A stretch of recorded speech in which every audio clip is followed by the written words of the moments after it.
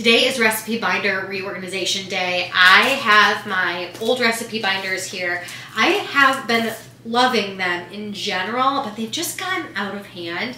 If you have tried the recipe binder method before and feel a little bit overwhelmed by it, today I'm going to break down how I'm going to change up my strategy and get things ultra organized. I shared this on Instagram that I was going through this process, and a lot of you asked questions, wanted to see a behind the scenes and even get a template for what I'm doing. I shared a quick little picture and a lot of you really liked it, so I did go ahead and make a template. I am going to include that in the description box below if you're interested in like the exact same template that I created.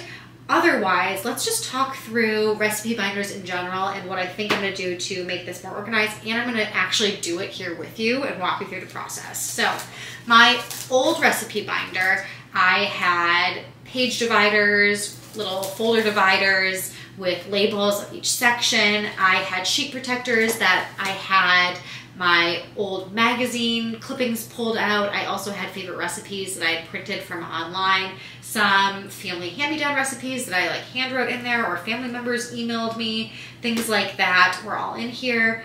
I have cookbooks that are separate still, which is something that I'll talk through a little bit later. But I was really just overwhelmed by it because it's a lot of recipes that I've maybe tried and loved. Those should be in the binder. My favorites should be in here. But there are also recipes that I tried and maybe didn't love, but still kept in here. And then there are recipes that I've never tried before. So what I'm trying to do is not only up the organization of this a little bit, but also to really try and go through and make these recipes and put only my absolute family favorites, one that everyone loves and says, yep, I would be excited if you made that again, not just like, I'd eat it.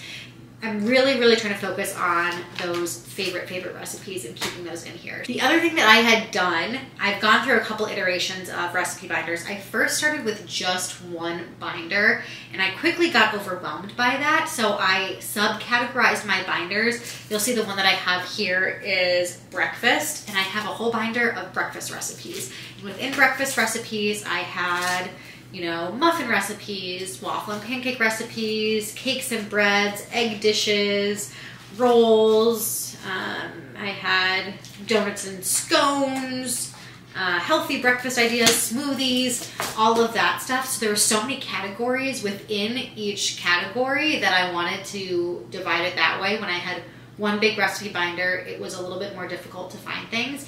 If you don't have as many recipes, I think you could easily do one recipe binder, or you could break them down. I'm going to stick with the broken down version, and the template that I have caters to both types of people. I have cover pages if you wanted to just say recipes on the outside, or I have cover pages if you wanted to say breakfast on the outside or dessert or whatever the case might be, and you want to subcategorize that way. So my strategy in building the new binder, enough talking about the old binder because that was not working, is, like I said, having categories for each. So we have my breakfast one, and then I am labeling, egg dishes here, and I then have all of my egg dish recipes. I haven't filled out a ton in here, but again, I have rolls.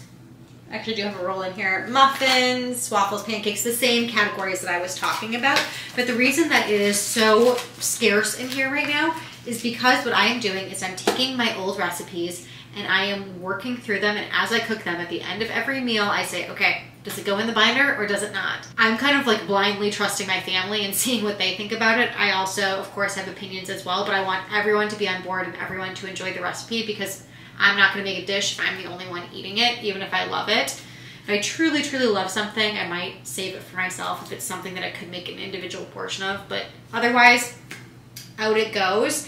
And I have been probably like every week or two, I've been collecting a stack of the recipes from the old binder and just leaving them in a pile. And then once I get a nice little stack, then I am working on transferring them into my new recipe binder. And the way that I'm doing that is online. My template is online. It is through Canva. If you've never used Canva before, you can create a free account. It's actually very simple to use, especially because what I will be sending you, the link is a template.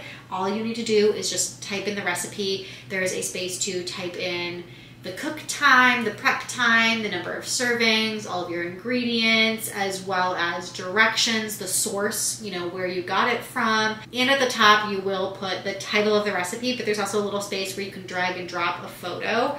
If you have a photo from an online recipe that you're going to copy over, drag and drop that photo, or sometimes I just like Google an image and have something that looks similar to what I'm making. I get really visually inspired when I cook.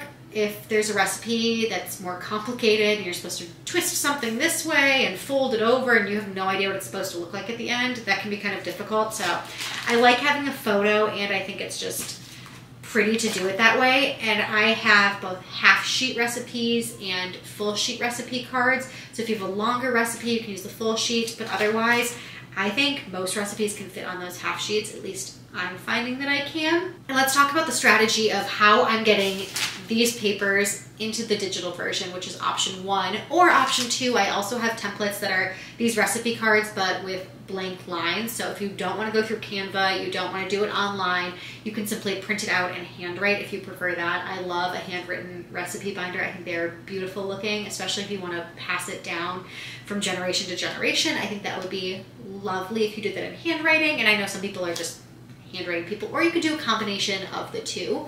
But when I have these recipes here, like my little stack, first I'll go through, and if it's something that I printed from online like this, I'm gonna find the recipe and I'm copying and pasting everything over. If it's from a magazine, sometimes you can still look it up and find the online version, copy and paste, but other times it does involve a little bit of transcribing and typing things over, which isn't the worst thing in the world, because what I do is, as I'm making these recipes and making my little stack here after a week or two, is I am taking note of changes that I would make. If I feel like, ooh, that was too spicy, then I'm going to change the amount of whatever the heat source was. If I felt like it needed to cook longer, then I am going to reduce the cook time to what actually worked for me. I'm even cutting down on the text, because sometimes I think there's a lot of fluff in recipes, and my mind, when I'm in the middle of cooking, gets a little bit lost sometimes as I'm reading, because there are so many words that I can break things down in step 1, 2, 3, 4, 5, maybe in a different way than the recipe author did, and cut down those words to simplify it, to help the cooking process actually. So not only is this customized in an aesthetic way that I like it, but it's also customized in a functional way in terms of tweaking the recipes in a way that works for me, and a cooking style that works for me. Just less words is a lot easier for me to manage. So what I'm starting to do right now is I have this buffalo chicken quinoa salad recipe that I have pulled up. I've started kind of copying and pasting it over, as you can see.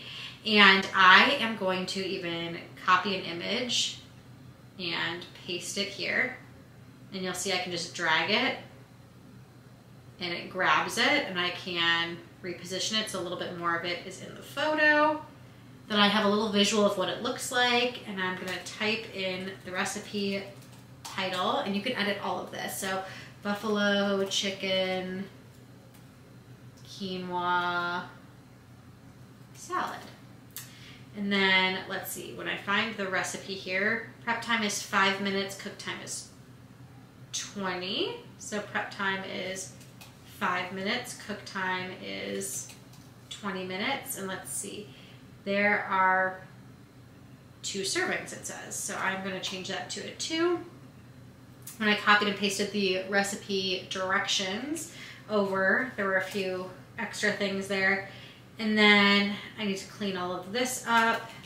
Sometimes links and things are weird, so I gotta clean up the stuff there. And if there's a link, I can remove the links if I don't want those to show up, and make it look just a little bit better.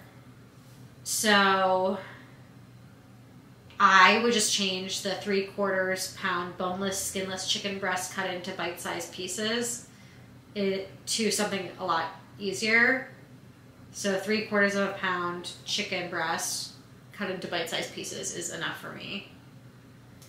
And just really try and simplify things as much as I can. Like, I didn't put the blue cheese crumbles as garnish when I made this, so I got rid of it.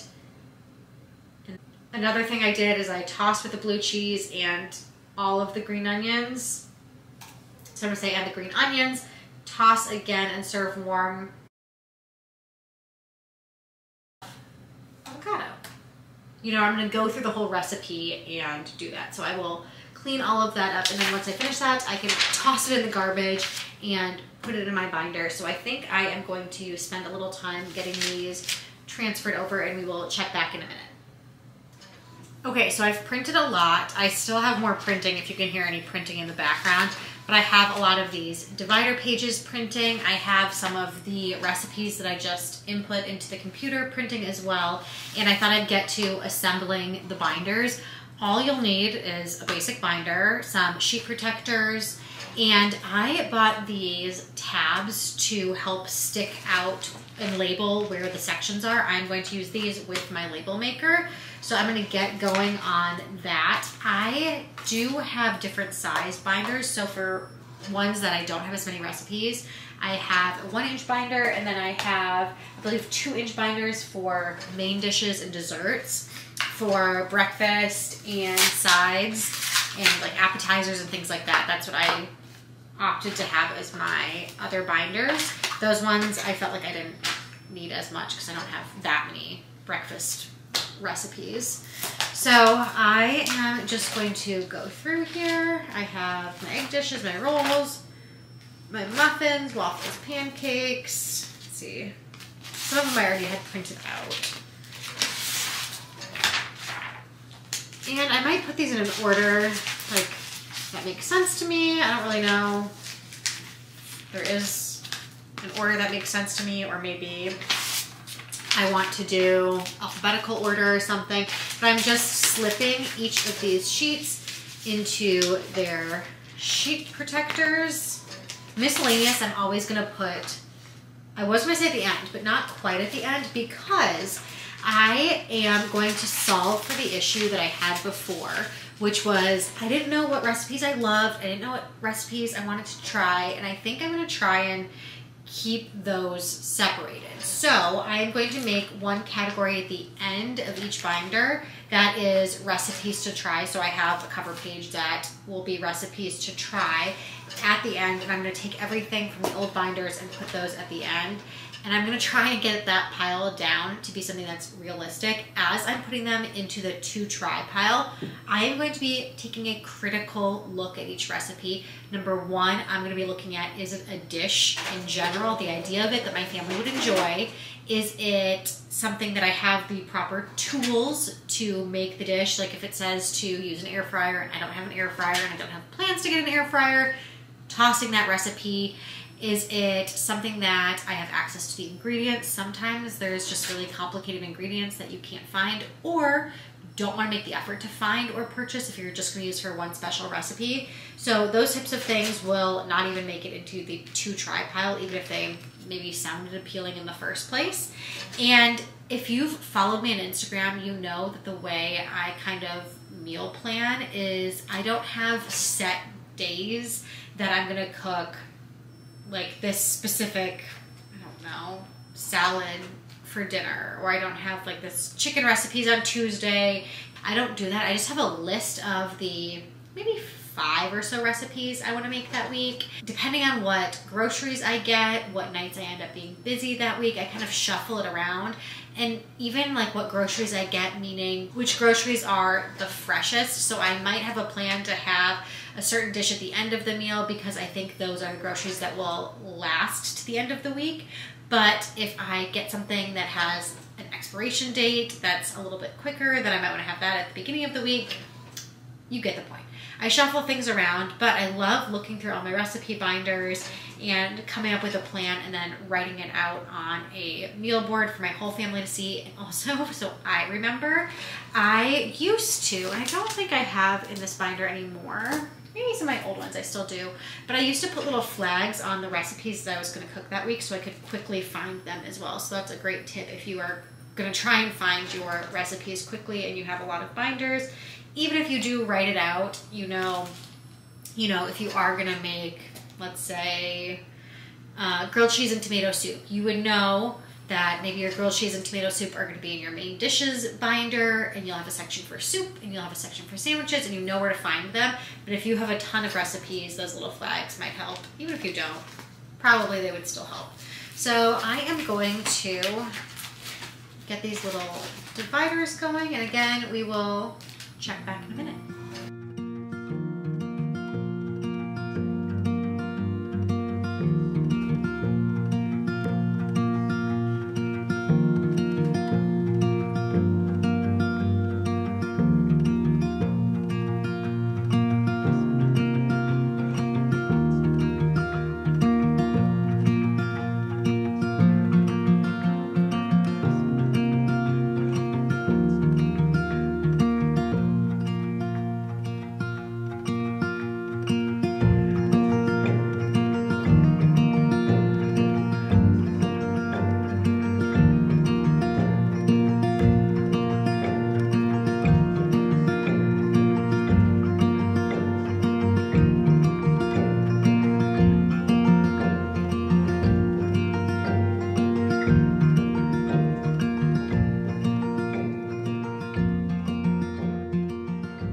So I've made a ton of progress. I think you get the point of what I'm doing here. Again, if you are interested in the templates, make sure to check the description box. You can head to that link.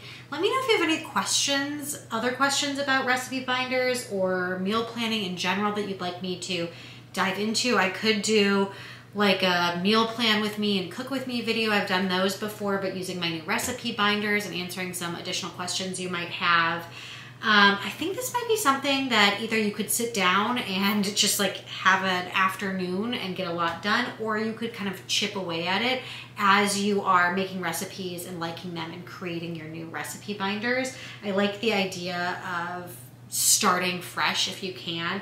I'm already noticing, like, I just don't love the way that it looks having all of this bulk at the back, even though I'm going to label it as to try. It's just way too much and very overwhelming when I'm gonna go through and pick recipes. So I'm gonna try and cut this down and really focus on those recipes that I've made and love, and hopefully enjoy my brand new recipe binders. And however you make yours, I hope you enjoy them as well. And until next time, I will see you all later.